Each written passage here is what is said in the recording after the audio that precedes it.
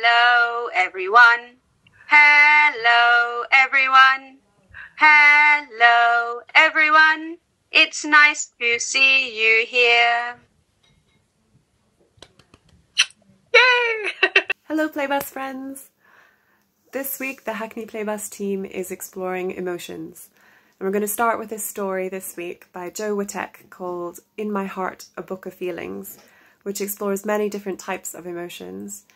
And it's a good one because it thinks about how the body feels in that moment that you're experiencing that emotion, which is really quite helpful for our little ones because they're still at the stage where they don't really know what this feeling is. What is it?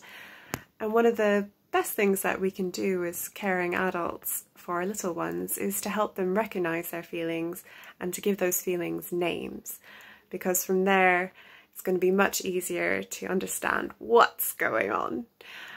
So we have some ideas about ways that you can do that with your young children, and do give it a go even if they're not communicating with words yet, because they'll be communicating with you in other ways. So stay tuned for those ideas and we'll start with our story. Enjoy!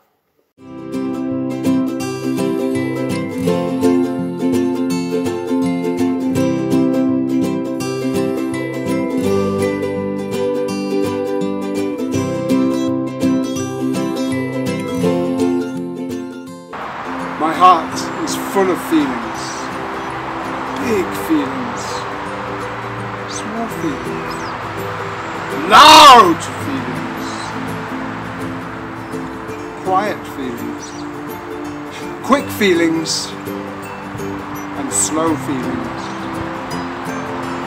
My heart is like a house with all these feelings living inside.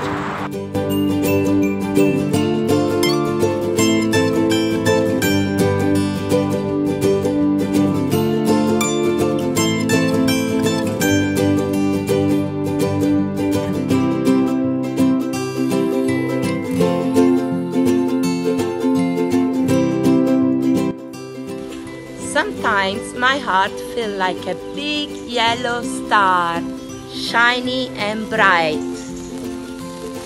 I smile from ears to ears and around so fast. I feel as I could take off into the sky. This is when my heart is happy. Other times my heart feels strong. I stand up tall as if I can touch the clouds. New people and places don't frighten me. I can do it. Watch me go. This is when my heart feels brave. When I get really angry, I feel like my heart is going to explode! Stay away from me! My heart is yelling hot and loud. This is when my heart is angry. But at the time my heart is cool. I bob along gently like a balloon on a string. My heart feels lazy and slow, as quiet as snowfall. This is when my heart is calm. Some days my heart feels as heavy as an elephant. There is a dark cloud over my head and tears fall like rain. This is when my heart is sad. My heart doesn't stay sad. Just like springtime after winter, the sun comes out again. My heart grows tall like a plant reaching towards the sky. This is when my heart feels hopeful. When I see something scary, my heart beats fast. I feel cold, as if a chilly breeze has crawled up my neck, and I run away as fast as I can. This is when my heart is afraid. My heart can feel so many feelings, and yours can too. Right now, my heart feels proud, How does yours feel?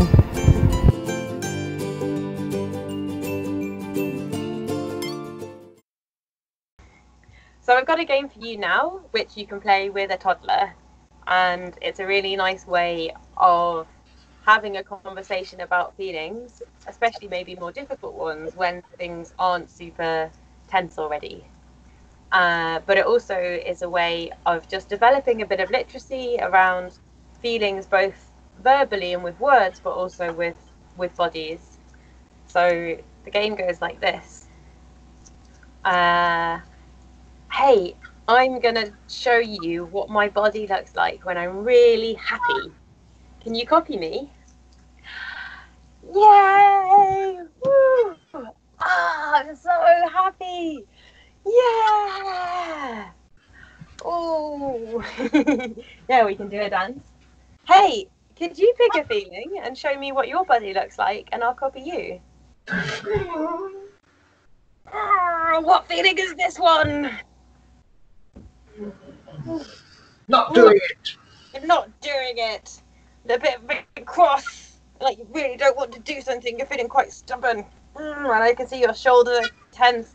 I think your fists might be clenched. Your head's down and your mouth's really sad and stuck. Really nice. Is there anything else you could do? Do I have to? Oh, I have to. What are you feeling now? What are you showing me with your body now? Oh, someone who doesn't want to, who's maybe a bit sad. Oh, are you crying? Yeah, we cry when we're sad sometimes, don't we? So I'm copying your body. Yeah. Really sad. What about, shall we try being silly with our bodies?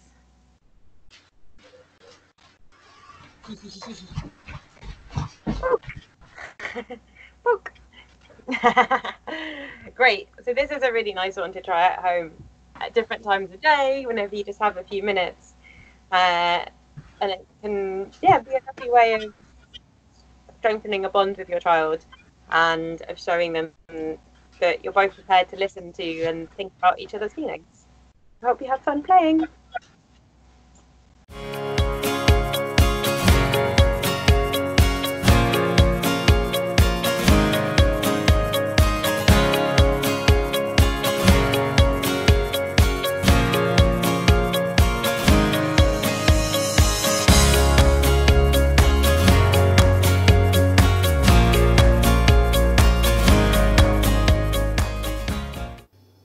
Here's a way you can use your everyday routine to create moments to talk about feelings with your little ones. What about using snack time as a way to talk about emotions? What have I got in my fridge here? I've got a hard-boiled egg that looks pretty sad. And I've got another one here. This one looks pretty angry. And what about this one? This one has its mouth wide open and its eyebrows raised really high and its eyes open really wide. I wonder how this egg is feeling. I think this egg looks a bit surprised. Something like this, like a little face drawn on a hard-boiled egg, can act as a prompt during snack time for a conversation about feelings. Snack time is always a lovely time to have a chat, and if you've got something like this can focus your conversation on something that's really important. But you can do it in quite a playful, sort of natural way. Have a look at the different faces on the eggs and ask your little one what you think the egg might be feeling. And have they ever felt that way before? What makes them feel sad or angry or surprised? You can get them to copy the faces on the eggs as well. That's a really good one.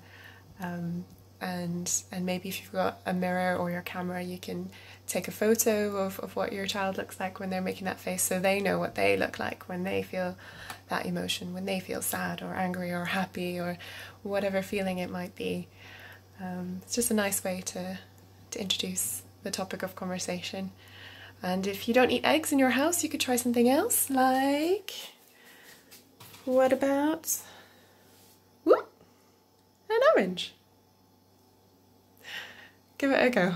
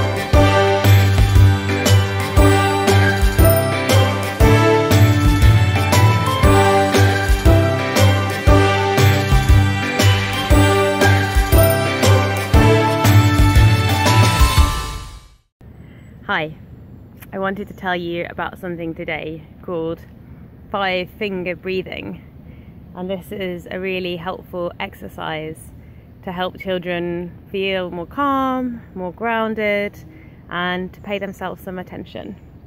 And all we do is use the fingers on our hand and our thumb to help us regulate our breath.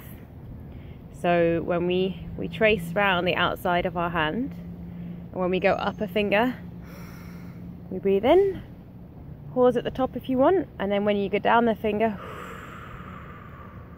you breathe out. Up and down, up and down.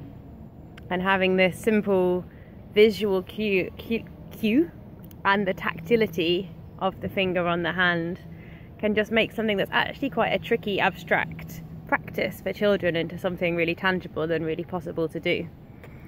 And the advantage of this is that it helps your child pay attention to themselves, but also, yeah, it's very important for anxiety regulation. And breathing in particular is an important part of our anxiety systems.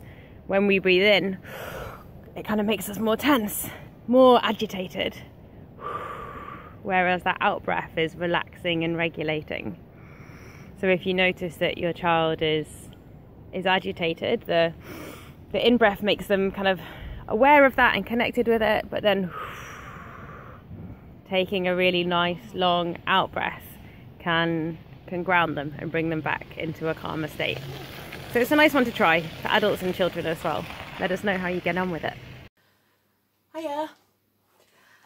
We've been thinking about ways to help young children learn about feelings and to explore emotions. And a lovely way to do this is by reading together.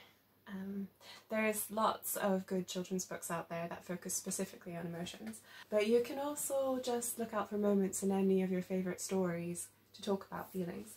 I don't think there's a story out there that doesn't involve feelings in one way or another.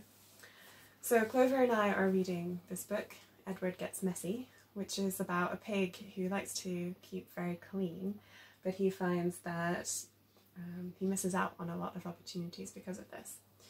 So shall we read a little bit together? Let's try it. Let's see. On the way to school one morning, Edward's friends jump in a big pile of dirty leaves.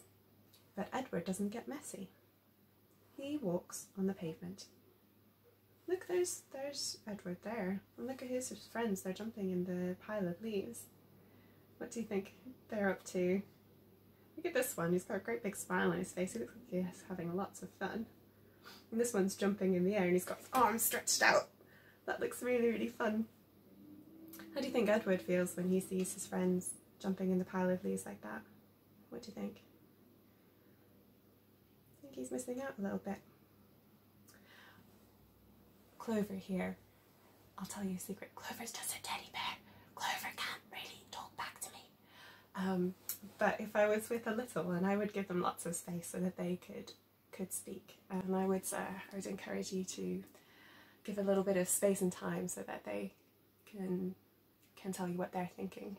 I don't want to put words into Clover's mouth, but just, yeah, give a little space for them to think about how the characters in the book might be feeling, or what would you feel like, Clover? How do you think you would feel if you walked by those pals jumping up and down in the leaves like that and you couldn't get involved? I wonder how you'd feel.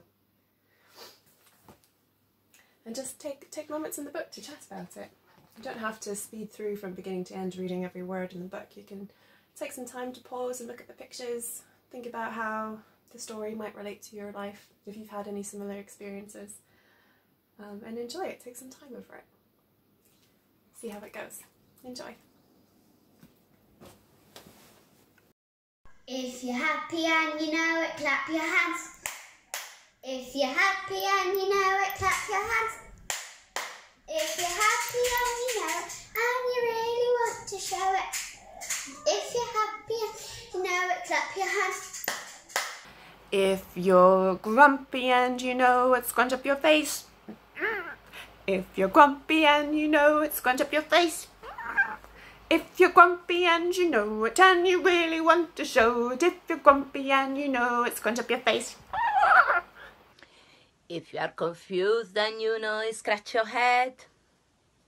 If you are confused and you know it, scratch your head. If you are confused and you know it, and you really want to show it. If you are confused and you know it, scratch your head. If you're sad and you know it, go wah. If you're sad and you know it, go wah. If you're sad and you know it, and you really want to show it. If you're sad and you know it, go wah. If you're proud and you know it, stand up tall. If you're proud and you know it, stand up tall. If you're proud and you know it, and you really want to show it. If you're proud and you know it, stand up tall. If you are silly and you know it, make a silly face.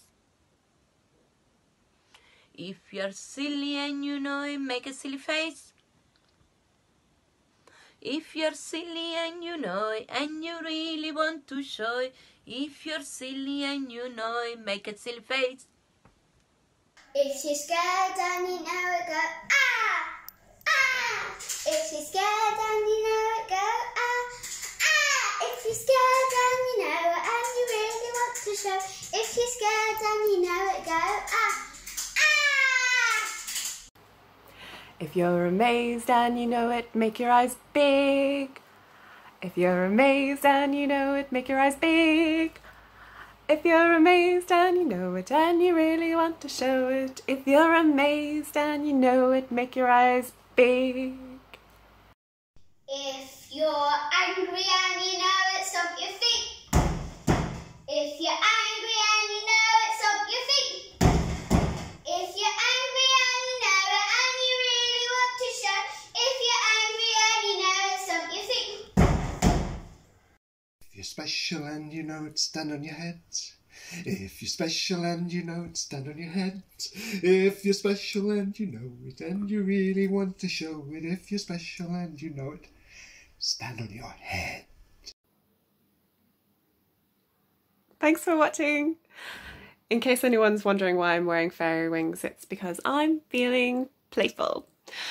I hope you get a chance to play and have some fun too. Sending you big love from everyone at the Playbus team. Take care, everyone. Bye. 2, 3. Goodbye, everyone. Goodbye, everyone. Goodbye, everyone. We'll see you again next time. Goodbye, everyone. See you soon.